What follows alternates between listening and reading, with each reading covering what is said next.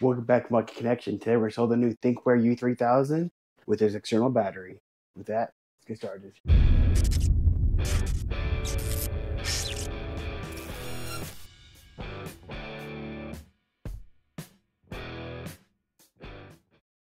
So just to clarify, this is not a sponsored video. I purchased my own money. This is my own opinion. So we bought the launch special. So it came with the nice Thinkware spudger, the Thinkware external wiring kit, of course the U3000 camera. There we go. There's our dash cam. Looks like here's an OBD2 power adapter, which we will not use for an EV. I heard these are not good for them. Oh, it does say compatible with most vehicles, ICE, EVs, and hybrids. So the last I've been told, the Mach-E does not like the OBD2 power cable. So we definitely will be using the hardwire and won't be using this at all. If you use this cable in your Mach-E, you probably will get some warnings about accessory drain and stuff like that. So again, we will not be using this. What else we have in here? We have we got a cigarette lighter, or the 12 volt, I guess, power adapter. And up here's our rear camera. And of course, our cables. Oh, we got another Thinkware spudger. We got two of those. There's our installation plate for the front camera. A heat blocking film. Looks like we have a little something else here. Oh, using a CPL. It's a CPL filter. Okay. We got some clips, two-sided tape, manual. We came with an SD card. Cool. And yeah, do not eat. So that's our dash cam. Let's move on to our battery. Oh yeah, look at this. We got more stuff here. So here we got some fuse adapters, cable, one cable, another power cable, like a microphone cable or something, some fuses, and of course the battery. So with that, we need to remove the old dash cam and get started. All right, with most jobs, I like to start the hardest part first.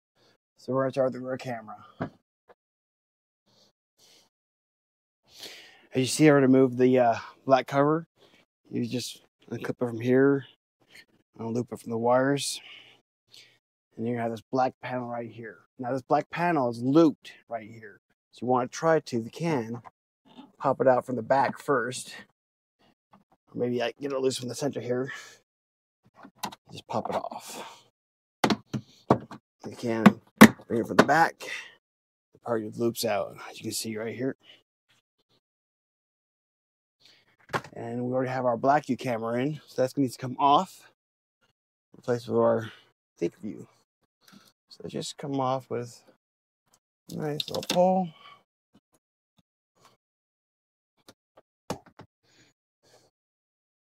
And if you're in a real old gas shop like I am, just get your knife out. And we just scrape this thing off. Careful not to scratch window tint or anything like that if you have installed.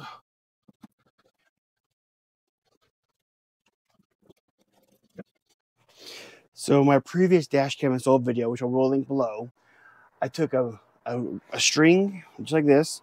I tied a nut to the end, and using a strong magnet, I was able to basically get the string from here and I'll pull it through this bush in here, down here, into the roof line up here. You can just unclip this thing here. I did not do that because I don't want to, risk mess up the weather seal. But again, here's a little clip of that right now. Be very careful because it did take over an hour to do, and it's really difficult. But either way, since we already have a wire pulled through, I'm just going to use that. We're going to tie our string to this and pull this back through.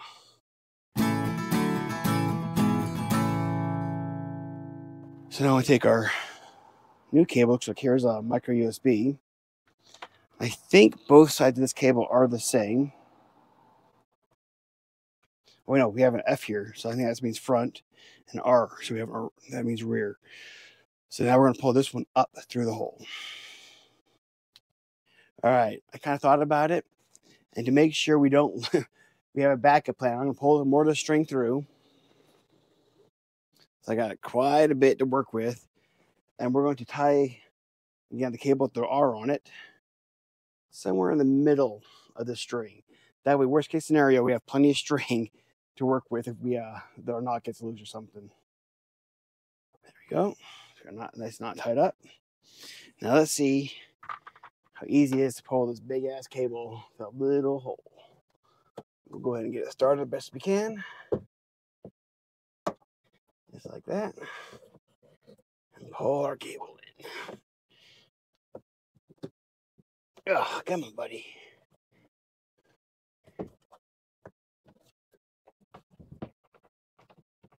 Ugh.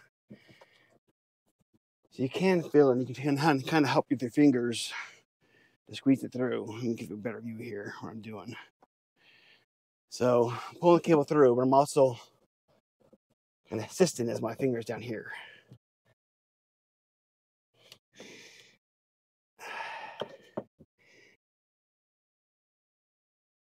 Come on.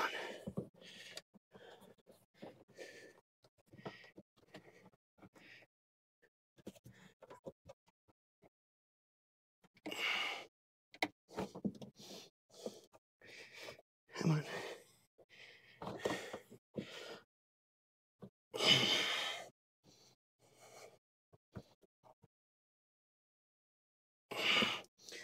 Whew, it is not easy.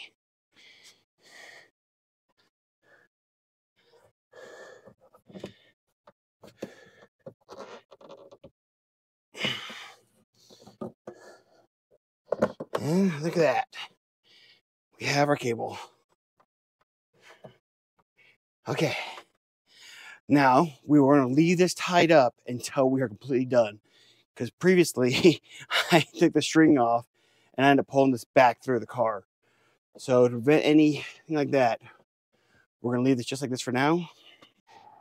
So the next is we're going to take our cable here and we're going to feed it all the way to the front. I'm going to do a quick lapse here. If you need to see more detail, watch my previous dash cam installation video.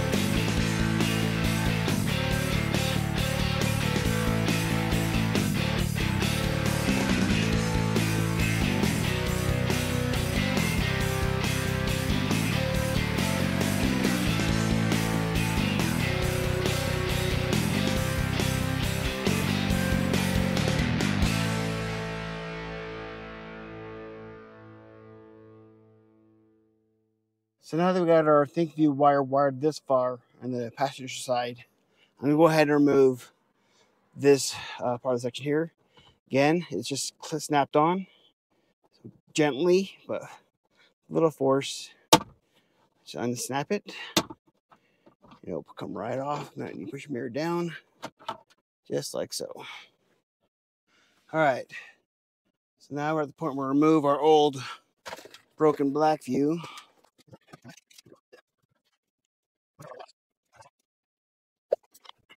Now the Mach-E does come with an IRR windshield, so the radar on this camera will not work, but we'll still test it. And because I don't think we need the heat blocking film, but we're still going to use it. I think it'll look better on the outside with it on. Right below.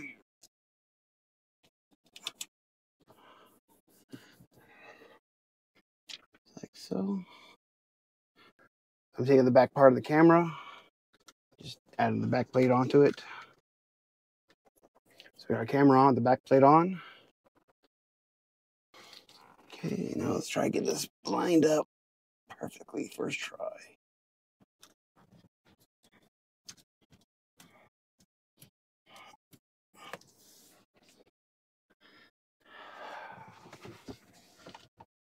Now, see if that's going to work. So, in addition to your U3000, make sure you got plenty of clearance for all of your cables, especially this USB cable right here. You want no pressure on that or will come loose and give you issues later on. And wire position camera, make sure you use your app. Use this nice little pattern to help line everything up with. All right, so this part here for the power, like I said, we're using our hardwire line right here. So we want to make sure we get this. And also notice our battery itself has a little cable for it as well. So we're going to run both these wires across the roof liner here, down the pillar to our fuse box area down here. So let's go ahead and start routing those.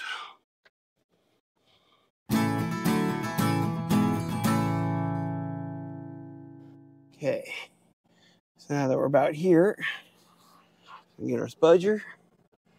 We're going to use it to help us guide our wires inside.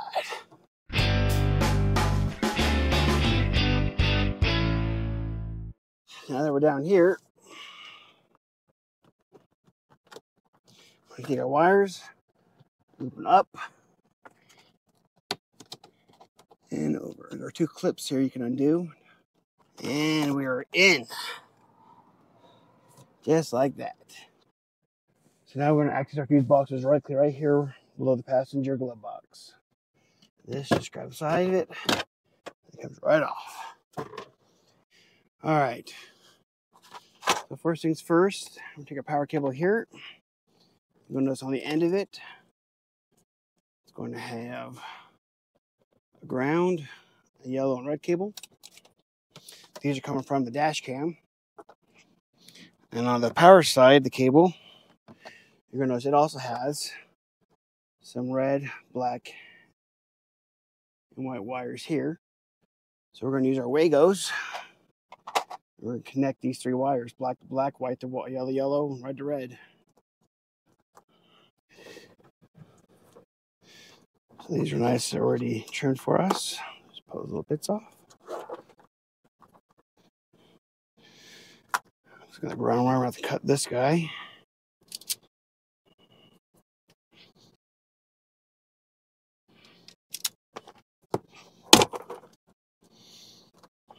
Strip that off.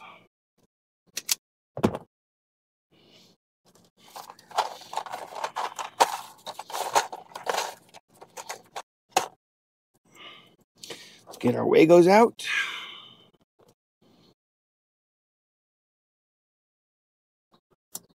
One to the yellow. One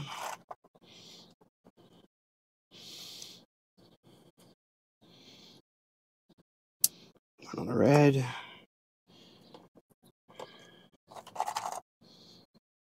One on our black.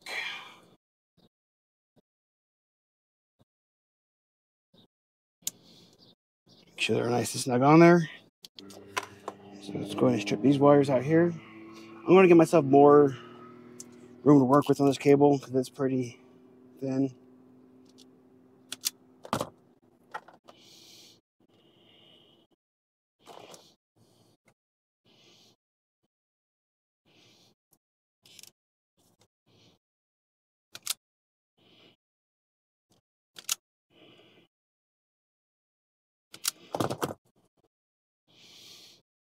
Now let's connect our wires. Got a red to red. Make sure no metal is hanging out. It's all covered up. Yellow to yellow.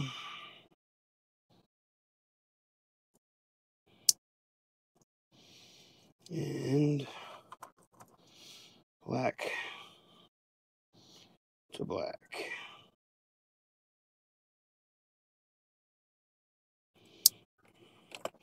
So that's our dash cam powered up to the battery. Now we just gotta power our battery now. So it looks like our battery has a green cable for ACC in,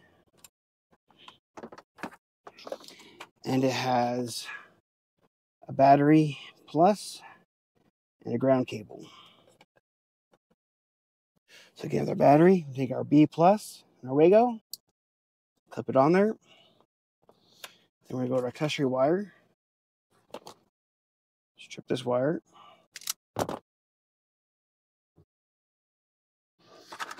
And get another Wago.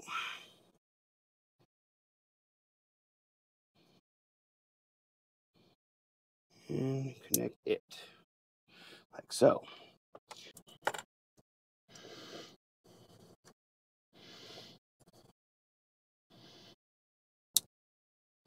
So, use our longer one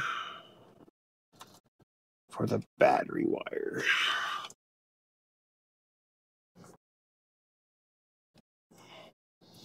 Like so.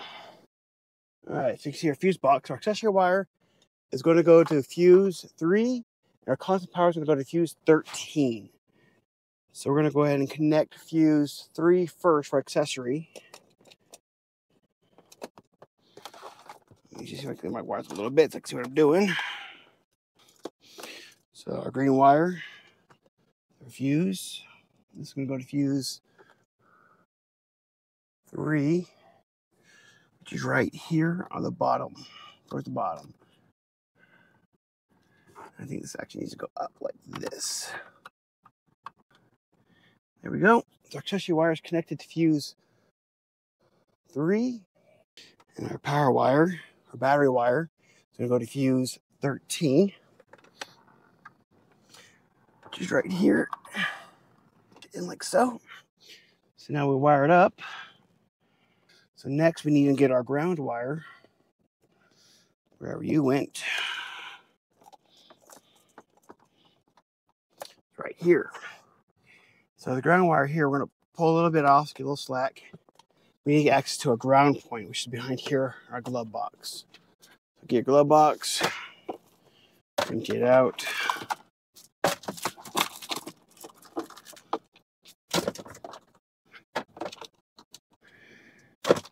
And right here, we take this part here, we're just going to clip it off like that. Now your glove box, which you put right here, it's not should be able to come down free. Like so. And we'll hook our ground wire up to this bolt right there.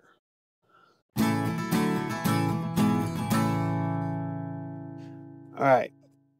So now that our ground wire is connected, you can see right there, we're going to pull this guy down, kick our glove box up, make sure you're all connected right here still. Bring this up. We're going to pop that guy back on right here.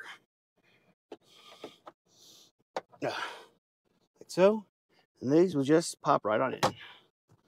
Alright, so let's hook up our output cable. Like so. And connect it up. Alright, so from what I understand is lows for low charge, low speed charge, and highs for high speed charging. I think you can use either or for the Mach-E. Because I don't want a lot of heat, I'm going to keep mine on low, which is normal speed. And with that, we should be all powered up and ready to turn on. I guess now we just go here, we hit low. We have some lights. Alright. So I'm going to try to do it using a Samsung 256 Extreme SD card. Here we go. Go with power, battery, and power. Look at that, we got power.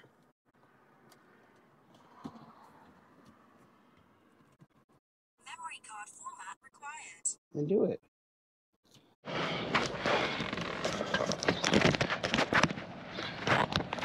So now we're gonna get our cables up here and tuck the butt behind the liner.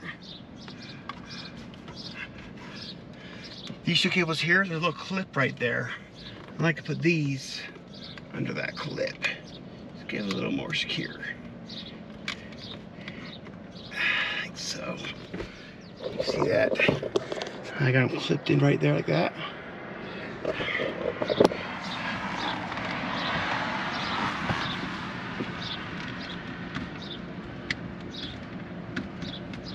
Memory card format required. Oh, you stop right now. I don't have time for that. We'll figure you out in a second. Turn you back off. Alright, finish tucking our wires.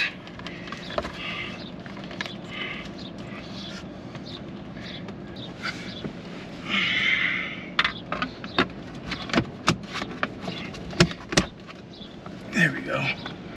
Alright, so now that we got the camera installed, we now need to format the SD card. To do that, we need to hold down the record button plus the Wi-Fi button for 5 seconds. Let's turn you back on. Memory card format required. So, the Wi-Fi button, record button. 1, 2, 3, 4, Memory card format required. 5. Memory card format will now start. Okay, just format Memory it. card format completed. That's good.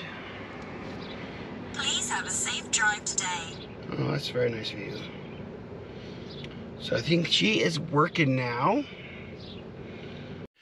Alright, now that we got the front all wired up, let's get the back done.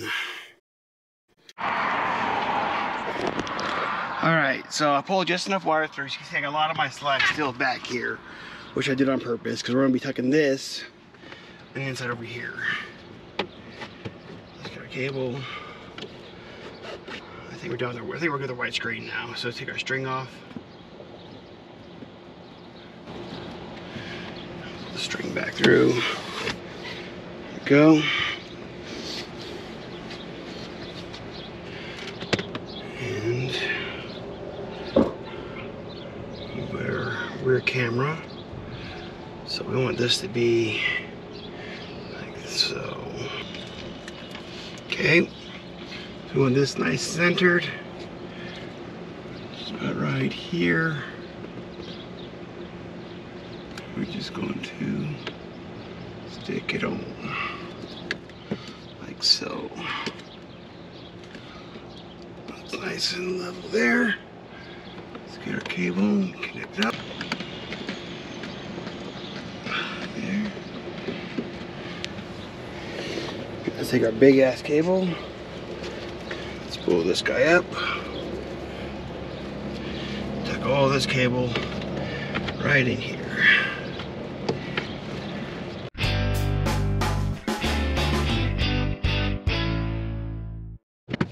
Go. So back in place. Make sure you get your panel. Double check all your clips are still intact. If you're missing one, now it's time to look for it. Again, you have these C parts up front here. So we're gonna set those in first. Like that. And then push the back on. Just go just like that. Alright, so her camera is installed. I'm gonna move just a little bit. We'll get down so we can hook it all. So now let's figure out the rush cable. We've already got our seal here in place. Let's get our seal here in place.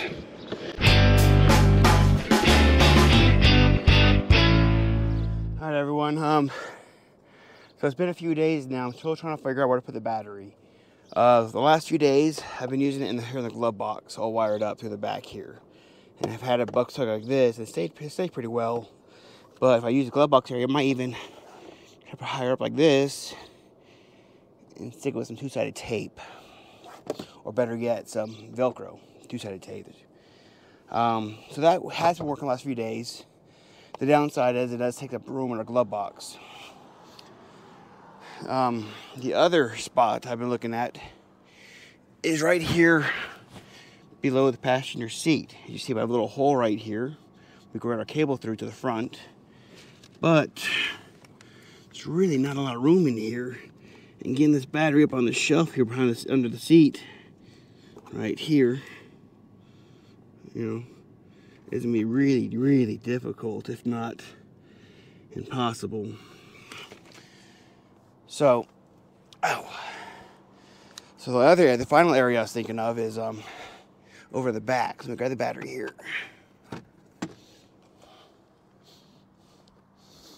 See, I've already moved everything out of the back. It's easy to show this, but below the floorboard here, you can see we have just a little divot right here. And this battery fits in this divot almost perfectly. So we set the battery right there. We have this on the lower brackets.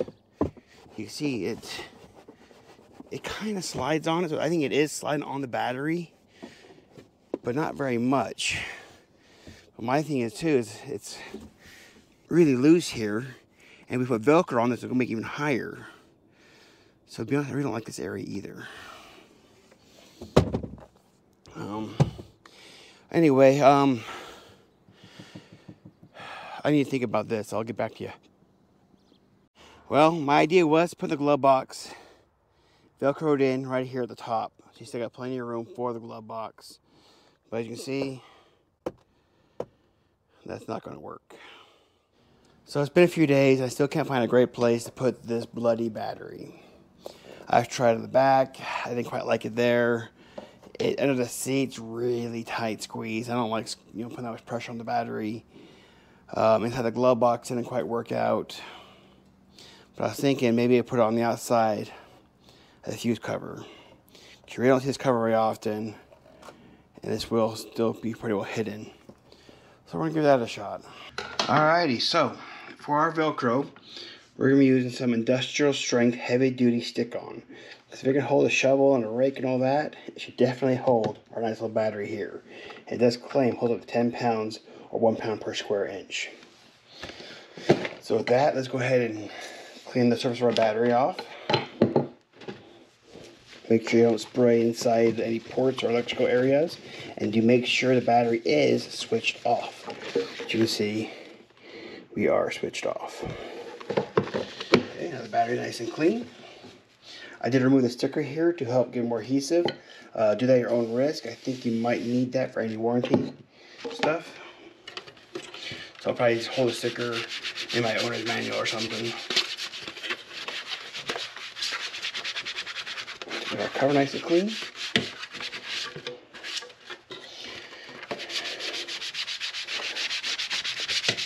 Like that. And now for go with the theme of the car, I think I'm going to put the hard side of the Velcro on the battery. We'll put the soft side on the fuse cover. So with that, let's get our Velcro lined up here. So I'm going to put it about right there. I'm going to cut 3 strips of this. So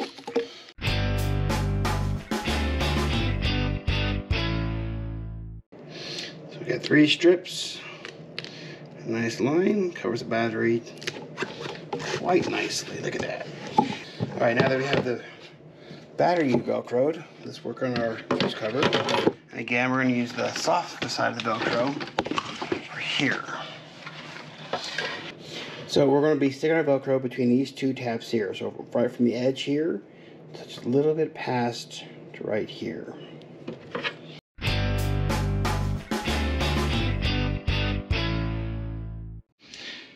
As you can see, we got the Velcro all the way here to the edge and just past the tab on this side. The battery will be in the vehicle, the power ports facing to the right.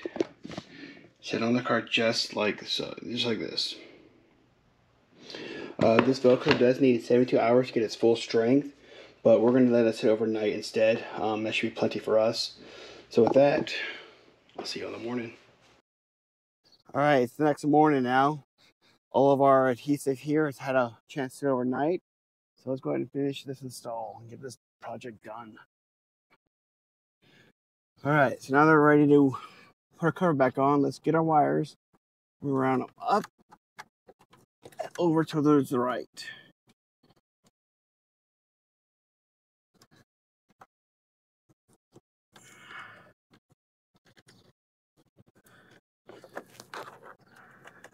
Make sure they're not in the way of any of these connecting points. Okay, so now that we got that, let's go ahead and pop our cover back on.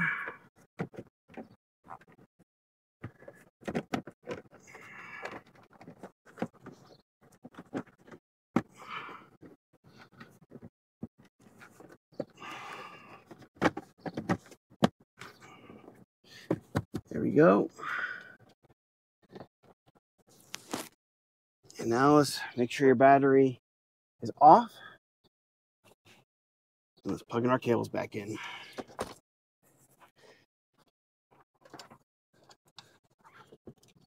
Now we'll reconnect our cables.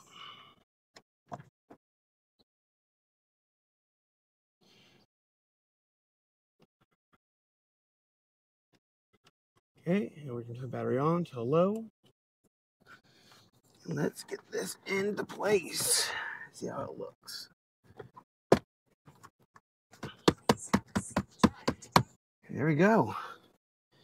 You can see it's still pretty out of the way. Normally you won't be able to see anything there at all. Is it the best place to put it? I don't know, but it's the best place I could find. So that's what we're going to go with. Now, I'm going to go through the process of getting all this cable here trimmed down, or you can zip tie it up and just push it back here as well. But I'm going to go the route of trimming it down. All right, we got all the wire trimmed, but I did keep this one long because I didn't want to trim off these filters right here. So this one wire with these two filters is still pretty long, as you can see. But we're just going to zip tie that up. But the power cables are nice and neat now. So now that I got that done, let's put this back together and zip tie some wires.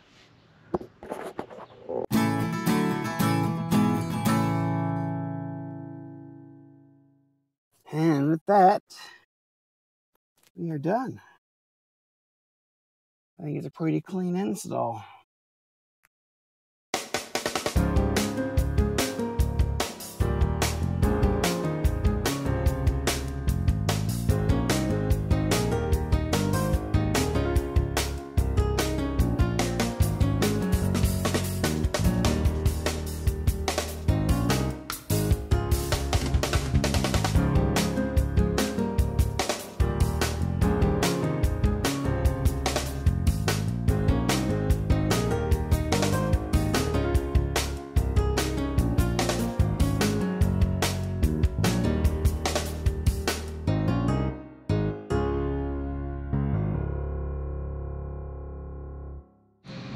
Well, it's taken about a week, but in the end, we got the dash cam installed.